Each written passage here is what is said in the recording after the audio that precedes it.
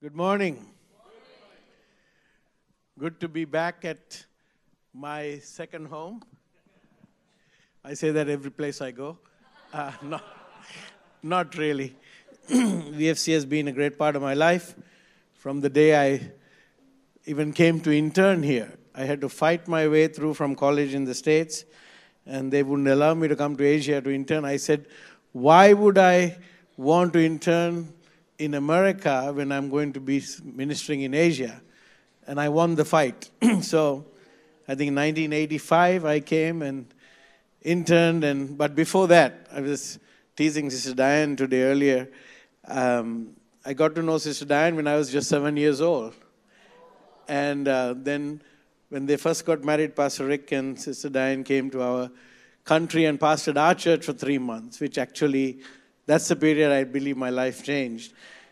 And I just came back from East Timor, and I was watching your service last week, a bit of it, and Pastor Jeremy shared too. And I was there for 2 weeks because I had to go to the village in the second week. And, I was thinking when I was at the convention in Delhi, excuse me, I got to do what you did.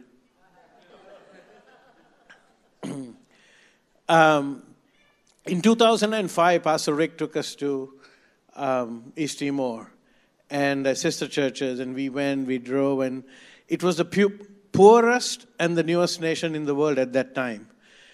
And, to go back 20 years later, they started in 2004, year before we went, and to see what God has done. It's amazing. I want to thank VFC. Sometimes you don't know what your missions is doing. You don't know what your dollars do. And sometimes maybe you're tired of giving. You're tired of praying and saying, okay, everything is about this. I want to tell you, when you get to heaven, there are a lot of people who are going to come and say, thank you. Thank you because you gave, you prayed, you sent. Our lives were changed. And Sister Sandy and all the other teams that have been there, and even those on the ground now, it's amazing to see what God has done. To see Timorese rise up. And that was Pastor Rick's vision, to get in there and change the nation. And I was blessed because I saw a lot of things I didn't see on my last trip 5 years before. And to see how God has raised people from within the nation, and thank God for that. Amen? Let's pray. Father, thank you for being here. Lord, we felt your presence during worship and as we entered this house. And now I pray that you would speak to our hearts from your word. Let Dishan decrease and the Holy Spirit increase. Lord, let your will be done. Change our lives according to your word. In Jesus' name. And everybody said, Amen, amen. Today I want to talk to you about, I've entitled it, Remaining Firm in a Fickle World. Remaining firm in a fickle world, because our world is fickle. Our world is changing.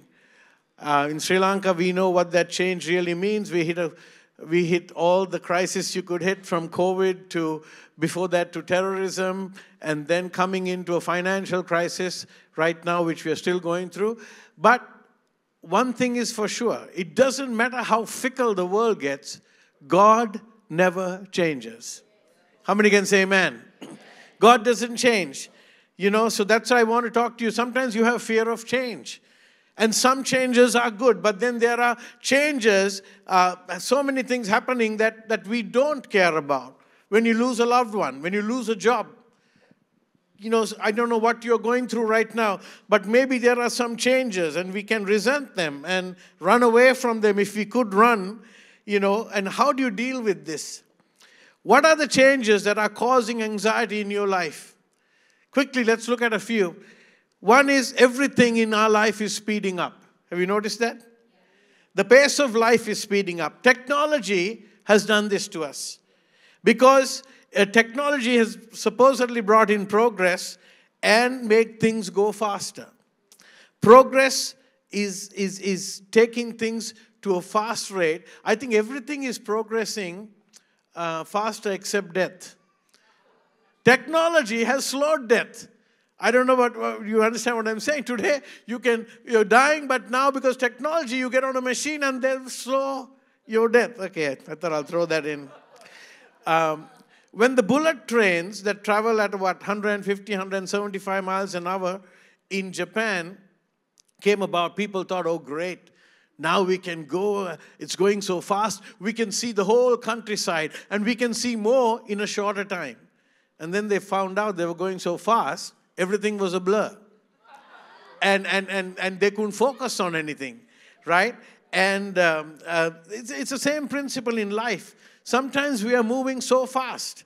In Singapore, you move faster than anybody else I know, right? And sometimes you have to downshift, slow down, and focus on what you think that God wants. Otherwise, you get anxious. Anxiety sets in. The second thing is every decision is getting complicated.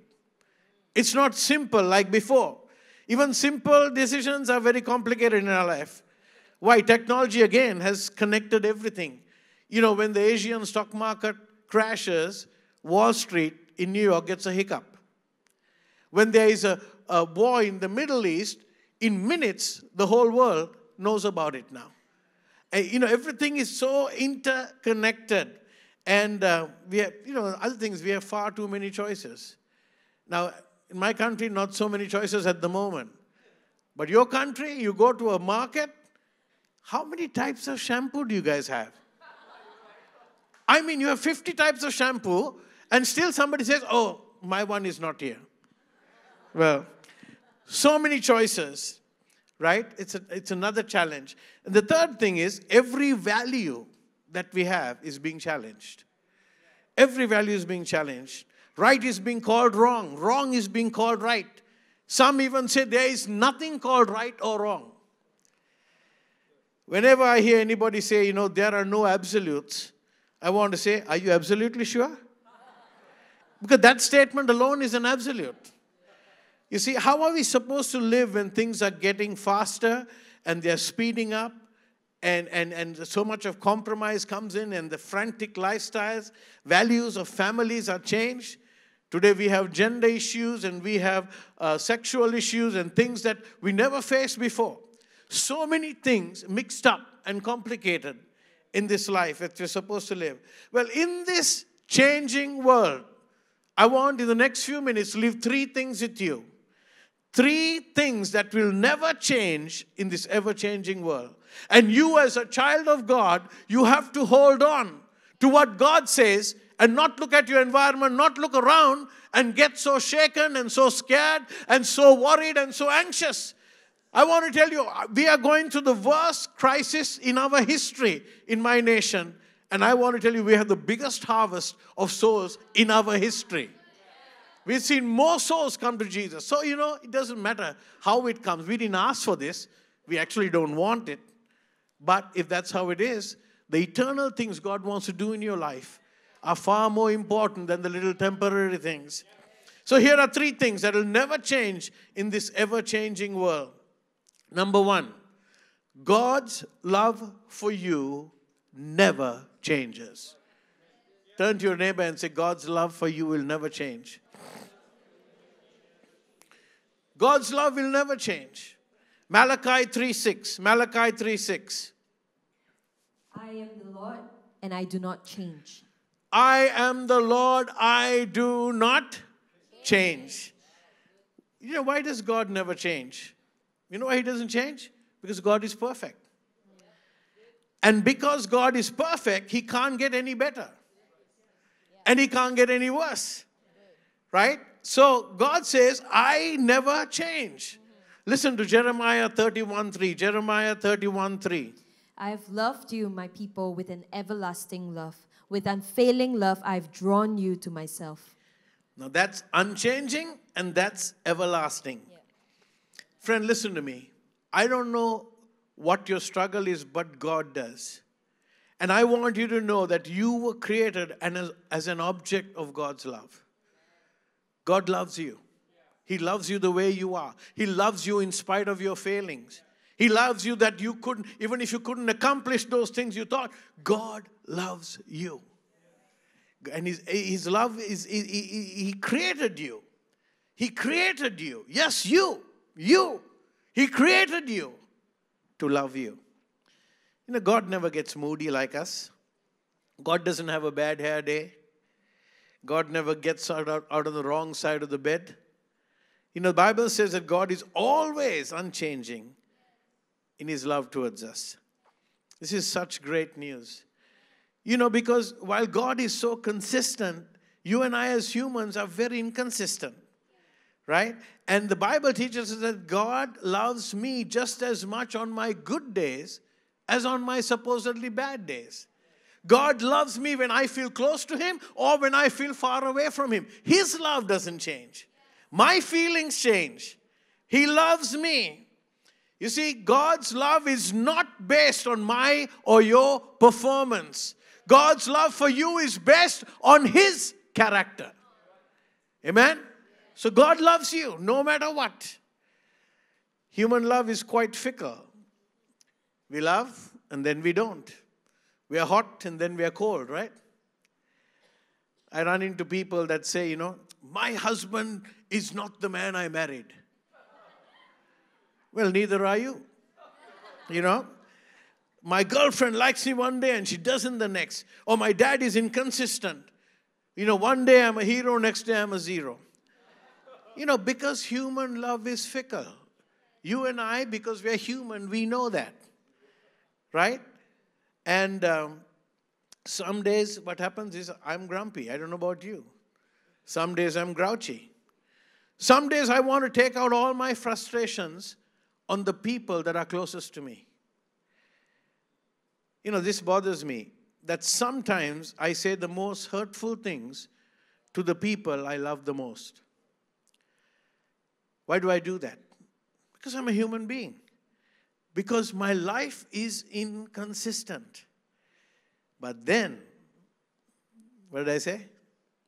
But then, God. That's right. But then God is always consistent. He's not like us. Listen to Isaiah 44:10. Isaiah 44:10. For the mountains may move and the hills disappear, but even then my faithful love for you will remain. Amen. It never changes. You can count on Him no matter what happens in the future. God's love never changes.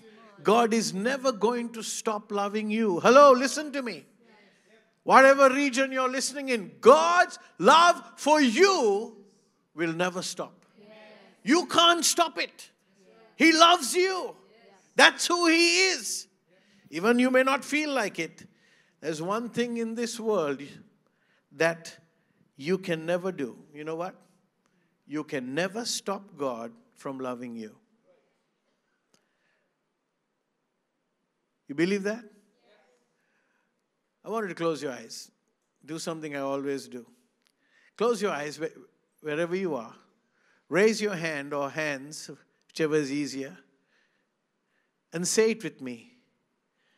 Yes, Jesus loves me. Yes, Jesus loves me. Yes, Jesus loves me. The Bible tells me so. A chorus I learned in Sunday school but never knew the meaning till I became an adult. How deep that is. Because God's love can never be stopped. Second thing, God's word never changes. Right? I want you to get a hold of this. Today we live in a compromising world. We live in a world that has so much of deception. And remember, deception is not for people in the world. Deception, the Bible talks it as one of the end time signs. Deception is for the church. You can't be deceived until you believe. You see, so deception is something that we are being hit with in these last days. And God's word never changes. I'm talking about the laws, the commands, the principles, the rules that God's word has about your life and mine. Listen to Isaiah 40, verse 8. The grass withers and the flowers fade, but the word of our God stands forever. Yes, it's timeless. It's enduring. It's eternal. It never withers. It's always fresh. It never gets stale. Amen? You know, God's word is never out of date. When human beings write things or get ideas, very soon they go out of date. For instance, when in the old days, now it's mostly electronic, but when they write a science textbook, they say when they write a science textbook, it takes about 3 to 4 years to print it and get it all out. By the time you go for print, the science textbook is out of date. You see, because human ideas get out of date. Well, my friend, listen to me carefully. I want to tell you there is one book. It was written over 1,600 years. It was written by 40 authors. It was written in 3 continents. It was written in 3 languages. And this book that was given to us, they wrote 40 authors over 1,600 years, 3 languages, 3 continents, but it ran one consistent theme. How did it all stick together? How was it all uniform? Because it was inspired by the Holy Spirit. How do you think they all got the same story? You know, it was even collected into one book called the Old Testament 1,000 years after all the authors had died. 1,000 years after they had all died. You know, if one person wrote a book, like most religious books, you can find uniformity. But how do you find uniformity in this? The Bible was written by poets and prophets, by princes and kings, by shepherds and by soldiers. The Bible was written by attorneys and a medical doctor. It was written by prisoners and fishermen. All kinds of people wrote the Bible. And then it was written in all kinds of locations, right? It was written in a cave. It was written on ships. It was written in prison. It was written in homes. It was written in palaces. It was written in all kinds of locations. But you know what the greatest thing about the Word of God is? They all came up with the same theme. The theme of the redemption of Jesus Christ. From cover to cover over 1,600 years. And today people tell us that the Bible is not all together. The Bible is, there are some things that are old-fashioned. It was written for that time. And they try to get you to not believe one of the greatest things that God gave you. The Old Testament scribes, when they would copy these scrolls from one to another, right? They didn't have photocopy, but it was even as good as a photocopy. They say when these scribes would take a book and they would copy it. And then after they finish copying it, they would count the letters. That means, let's say one book has 1,000 A's, the letter A. When they finished copying and they counted, and if that book had 1,001 A's, they threw that away and copied again. That's how accurate. They tell us the Bible has come up even from the point of what man did to keep it consistent. These are eternal principles.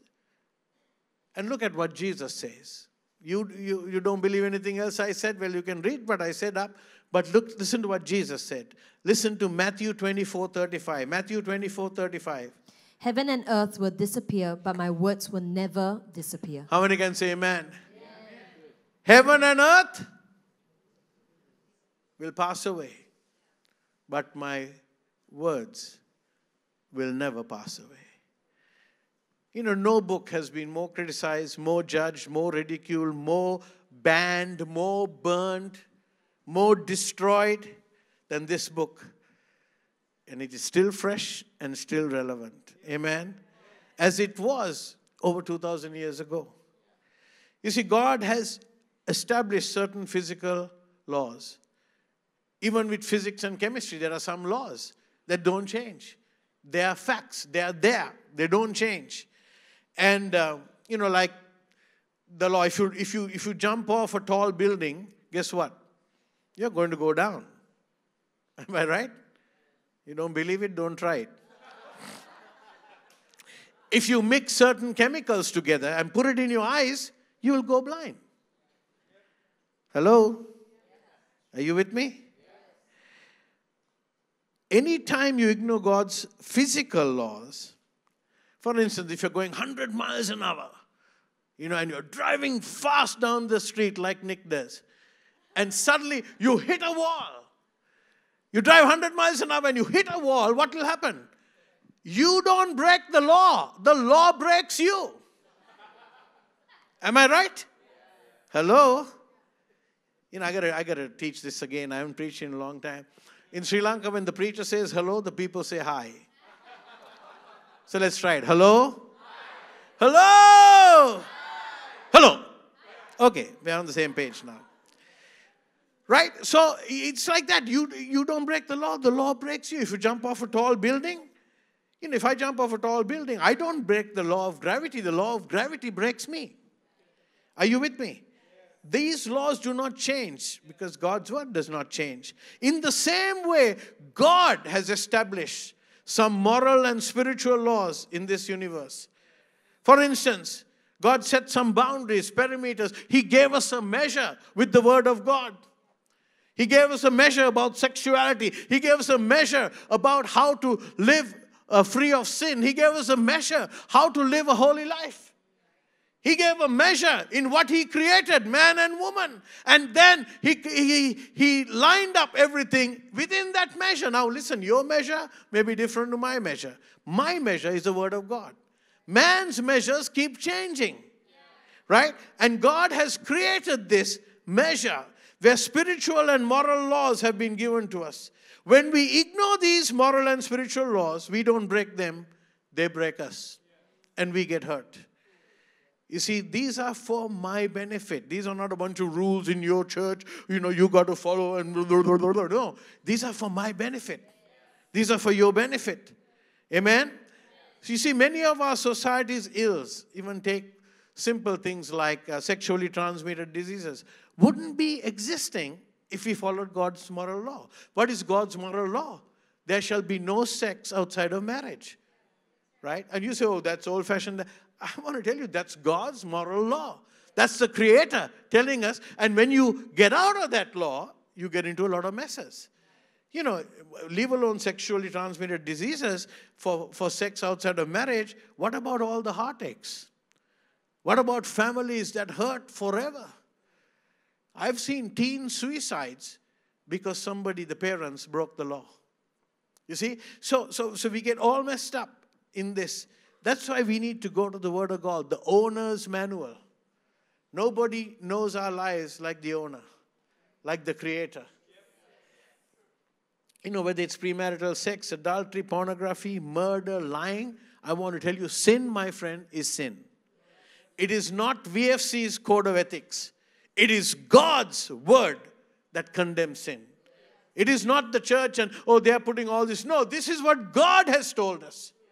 And we follow that. At People's Church in Sri Lanka, we love the sinner.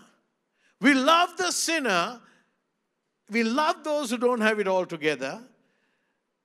You know why we do that? Because even the pastor is a sinner, saved by grace. And so if we say, okay, we condemn all sinners, unfortunately, we won't have anybody to preach to. We love the sinner, but we don't condone the sin. Why? Because the word of God is our measure. Amen? Look at Romans 3:23. All have sinned and fallen short of the glory of God. Oh, what did you read? That's old-fashioned. That's outdated. We live in a whole new world. Listen to me. God does not invent new rules for each new generation. The truth is eternal. It never changes. What was wrong 1,000 years ago is wrong in 2024. Because God's word is eternal. Right? Don't believe people say it's nonsense, it's a bunch of rubbish. It doesn't matter. Why? Let's look at this again.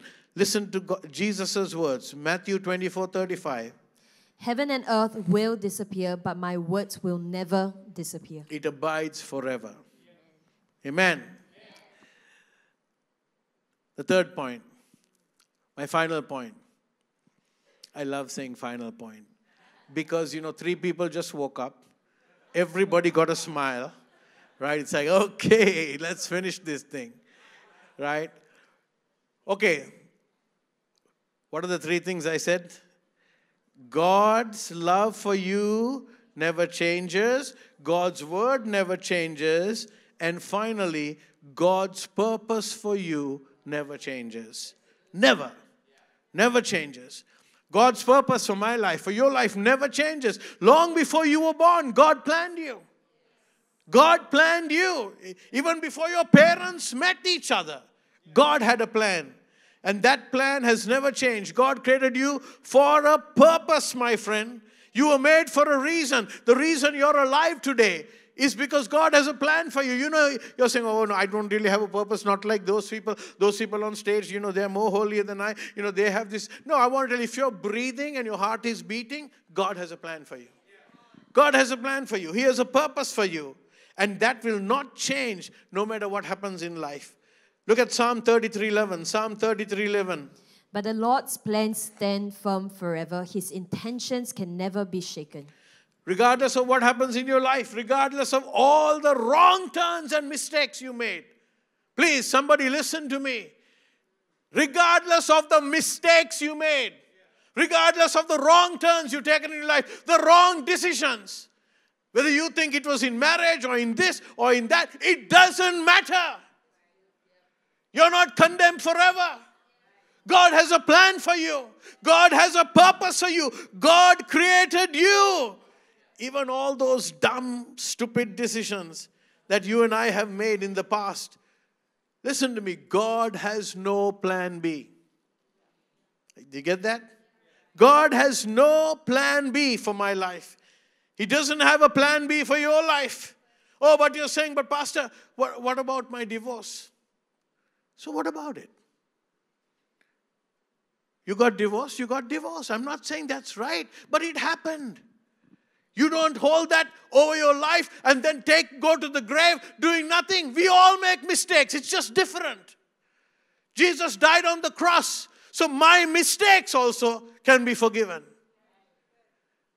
Some of you, because you had a mistake and it looked like it was condemned, you gave up everything. No. You're saying, well, but Pastor, what about my abortion? Well, what about it? If you had an abortion, it's not the best thing. Divorce is not a great thing, but you had it. Now don't die before God tells you to come home. You got to live. You have a purpose. And some of you who have gone through deep hurt and deep messes in life, think about it. God will say, I will take all that and turn it to good, because you can minister to people in a greater way than somebody else can. Nothing is wasted here, because when God touches it, He makes all things good. Now don't get me wrong, I'm not saying some of these things are good, but if it happened, it happened. God's purpose. There is no plan B. Amen? There is no plan B. Look at Proverbs 19:21. You can make many plans, but the Lord's purpose will prevail. Again? You can make many plans, but the Lord's purpose will prevail. How many can say amen? Regardless of what is happening in our world today, don't be afraid. Why should I be afraid? Just trust in God. His word never fails. That's why I tell you, God's word never changes. He's given you over 7,000 promises for you. He has still not come through with a promise. And He's never going to do that. Everybody around us is lying. They lie about God's word. They lie about what God has said. They try to put it in the past. I want to tell you, you can never put God in the past. God is there with you. God will see you through. God will never stop loving you. You can never stop God from loving you, right? Even when you feel unlovable, God loves you. He will never stop loving you.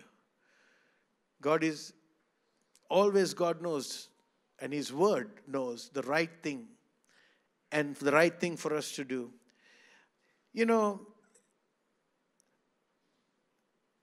Today I just want you to come to the place of realizing that God never made a mistake when He made you. He made you the way you are. He took you through that path that you sometimes hate. He brought you through. You know why? Because there's only one of you. There was no you or anyone like you before you. There'll be nobody like you after you. There's only one of you. And I always say this. You know, God doesn't anoint buildings and pulpits and microphones and TV cameras and screens and instruments. God only anoints men and women. And you are God's chosen man. You are God's chosen woman. And God has a plan for you. And you got to realize in this ever-changing world of disappointments and sometimes crisis and failures and diseases, and we don't know what to do, God put you there. God put me there because we are God's hand extended. You are to be the salt of your community, the salt of the earth. You flavor everywhere you go. You are the light that shines in the darkness because God has a plan for you. You know, God wants to use you, my friend. Not just VFC, not the missions program, or not the small groups. He wants to use you. You as an individual. He has a plan for you. But are you willing to be used of God? I'm going to ask you to stand to your feet.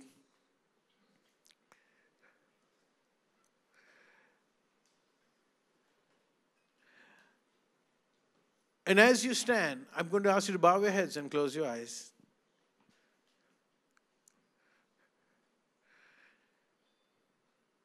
Given everything I've shared from God's word about who God is, about His love for you, His word never changes, and your purpose will never change.